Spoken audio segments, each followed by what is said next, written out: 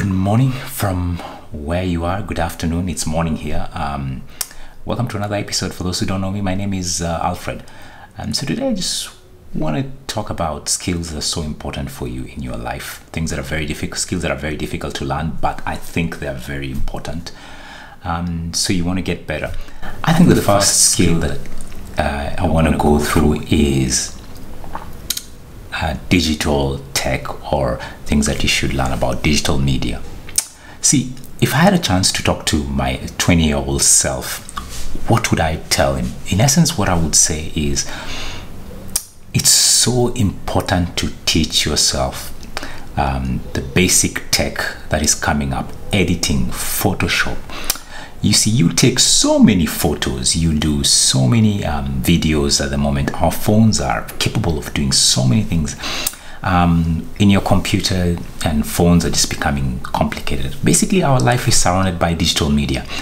And I feel like if there are things that you should teach yourself how to do and what to do, are basic skill sets of technology. So can you edit your photos to make them look well? Can you edit videos? Can you code, for example? And these are things also that you can emphasize for your kids, because I feel like they're so important that if you really want to succeed in the next generation, then you should learn. For example, I edit all videos, I shoot all videos. Not that I went to school to teach myself all these things. I've basically gone through the school of life in terms of going to YouTube and teaching myself Final Cut Pro, teaching myself how to shoot videos. I am not good yet, but I'm getting there, and hopefully you can see progress on my videos. And one of the things that in fact I want to do on one of the videos is actually just a simple tutorial, for example, how to edit as a YouTuber or whatever the case, or any digital media. So just passing on the knowledge. I'm not perfect, but I'm always learning, trying, experimenting new things, and you can see from my video. And all these things is all about practice and just self-interest. So if there's one skill that I think you should teach yourself, is digital media tools, or editing, coding, and all, and this kind of environment. So undoubtedly one of the most difficult skills, I think it's a soft skill, I don't want to call it a hard skill, but one of the difficult things to acquire in this, or learn in this world, is being consistent. It's tough because naturally, as a human being, just being able to do something over time and time, you get bored, you need motivation.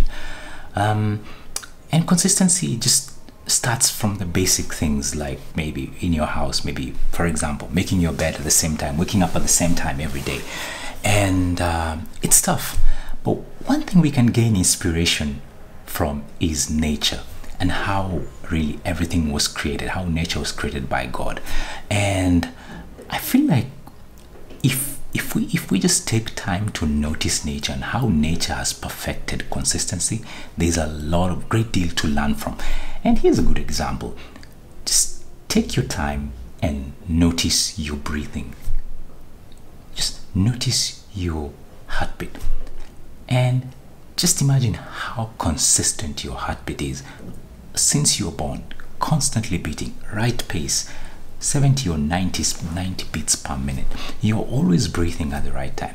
There's no one day that you've woken up and maybe gone to work and said, hey, let me breathe like for 4 hours, then maybe I can relax and stop my breathing because I've taken enough air for the whole day. You're just always consistent, and that's life, how it is, trying to always being consistent and setting just small goals. And how I like to look at goals in terms of just and rewarding yourself in terms of consistency. It's always like climbing your stairs.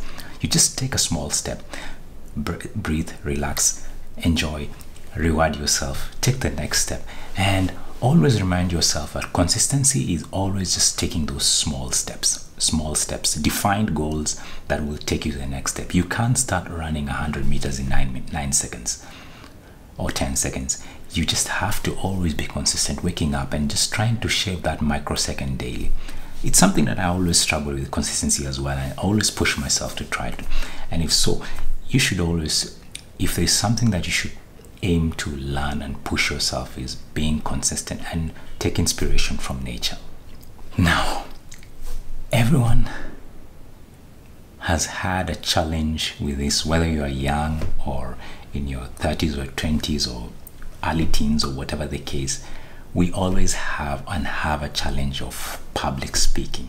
And don't take it that public speaking is all about being in front of a crowd and giving a speech and all that. Public speaking happens in many ways. It happens in being in an office trying to run a meeting or trying to convince your boss or your team about something. Talking to your friends, being in a setup where you're discussing something. So the art of communication is actually public speaking, if you may say. And I think in this world, for you to be successful, being able to communicate effectively to whoever you're speaking to, or trying to communicate your points so that people take it and understand it in the most easiest way, effortlessly, is really public speaking. And I think it's very vital that we always push to improve our public speaking skills. I like to look at it from a simple case. Here's a baby who doesn't know how to talk, and here's you who's trying to understand what the baby is saying. It's very tough because the baby is crying and you're trying to figure out what they're saying. In essence, put yourself as a baby, in essence, and in front of people. How can you communicate so that people can be able to understand? I don't know if my story makes sense, but generally, if you're able to you're able to plan your conversation, how to be able to deliver your points in the right way, in a simple way that people understand. If you go to church or go to meetings or town halls, there are people that when they speak to you, it's effortless. You don't need to concentrate to really listen. But then there are other people, when they speak to you, generally you're almost dozing and all this kind of. And this is all about public speaking. I am not perfect about that, but it's something that you're always looking yourself in the mirror, reading books, trying to see how, if today someone told you, hey, stand up and talk about this point, you're able to effectively plan and talk about anything confidently and deliver the point effortlessly. So if there's a skill that can take you far, it's public speaking. Now, I've left the final skill for the best. I always save the best for the last. I feel for you to survive in this world, you have to learn negotiation, and negotiation skill is a must. Think about it this way: you are always negotiating. Whether you're talking to your wife and discussing a point, you're always trying to come to an agreement. Whether you're talking to your child, you're always trying to negotiate. No, don't take that, maybe do this, I will do that, I will reward you, blah blah. It's always about negotiation. It's not only that you find negotiations in salaries or in business deals and all that. So life is really all about negotiation. So I think that it's something that it's things that you need to, a framework in terms of how you run your negotiations, that you need to learn. And in fact, it's a topic that I want to do differently in another video, because I feel like it's such an important topic for everyone to learn. And I've been reading a few things and I implement them as well, and I feel like I can share with you a framework and some books that could help you better learn negotiations, because that could make a difference between winning and losing.